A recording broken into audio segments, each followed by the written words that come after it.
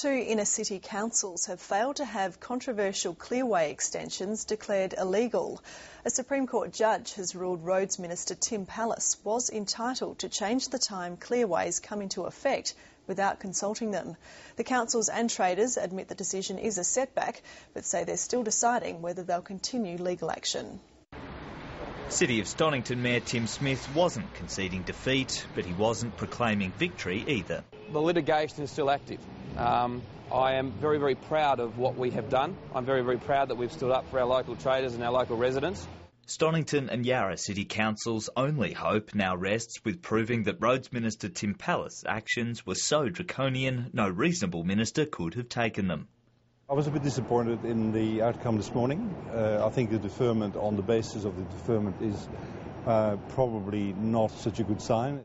Supreme Court Judge Robert Osborne ruled that the minister had the power to order Vic Roads extend clearway times in an effort to ease congestion.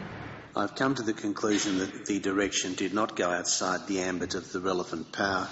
The councils had also argued that consultation was a sham. Justice Osborne ruled the government wasn't legally required to consult if it was acting in the public interest. We've made a judgment about what is best in terms of balancing the interests and the welfare of the entire community, road users and strip shop traders, and I think we've got the balance right.